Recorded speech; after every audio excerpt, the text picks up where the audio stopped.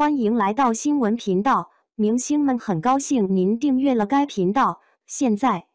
龚俊带来最新杂志大片，忙到马不停蹄，演唱会新剧将袭。最近，因《山河令》的大火而受到大家关注的龚俊，受邀拍摄的费加罗男士4月刊封面。大片中或时尚张扬，或鬼马机灵，展现了全新的形象。被问到给自己的颜值打几分时，一开始很调皮地表示99分，然后认真地回答说满分100分，给自己打80分。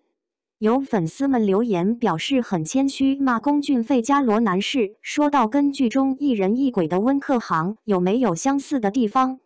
龚俊开心起来的样子和比较阳光的一面会比较像，但也有很多不像的地方。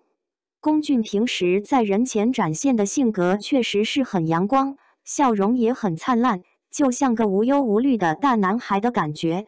张哲瀚在一次采访时说，龚俊在他心里是很可爱、很真诚的人，性格确实很圈粉。龚俊和张哲瀚最近好消息不断，此前举行《山河令》演唱会消息一出，票就被抢光，很多人遗憾的没有抢到票。还有胡夏、王晰、霍尊、贤子等作为嘉宾参加，还有龚俊作为嘉宾参加《浪姐2》的成团之夜，见证姐姐们的成团出道。行程安排也非常紧凑。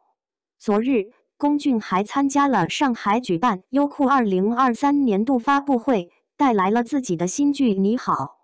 火焰蓝》。剧中饰演消防员的龚俊放出的片花中和女主张慧雯的吻戏直接冲上了热搜，